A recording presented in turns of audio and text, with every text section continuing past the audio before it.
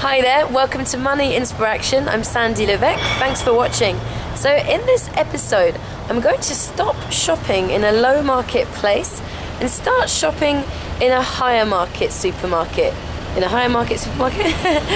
The point is to start upgrading my lifestyle and to stop behaving like someone who earns a kind of ordinary, mediocre income, and to start shopping and living the life that I would live if I was earning, let's say, 10 times as much as I am now.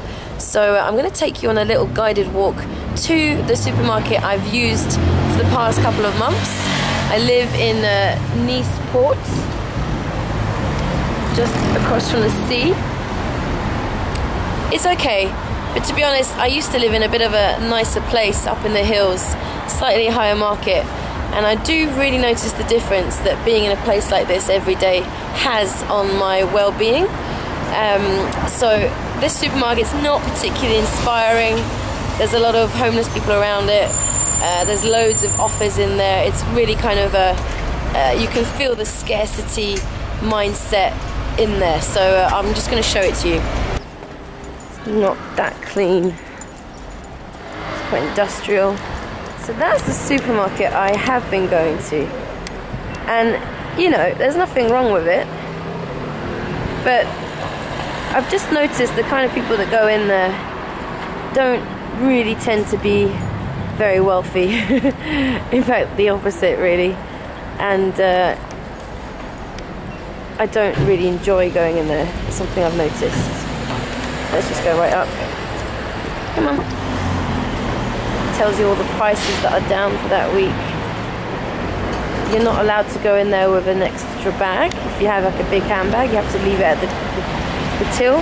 Okay, so now I'm walking to the other supermarket.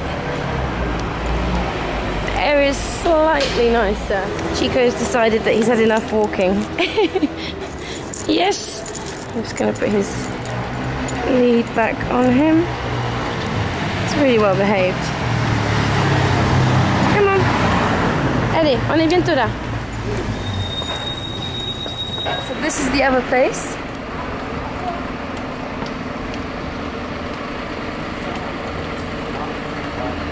Just finished some grocery shopping.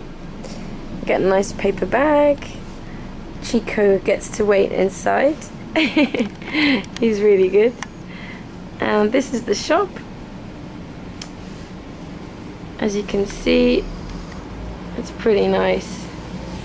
Nicely arranged, fresh food. The staff are really friendly. It's the kind of place where they ask you if you'd like a baguette when you pay. So I'm going to start coming here to do my shopping instead of going to the other place and just see what happens.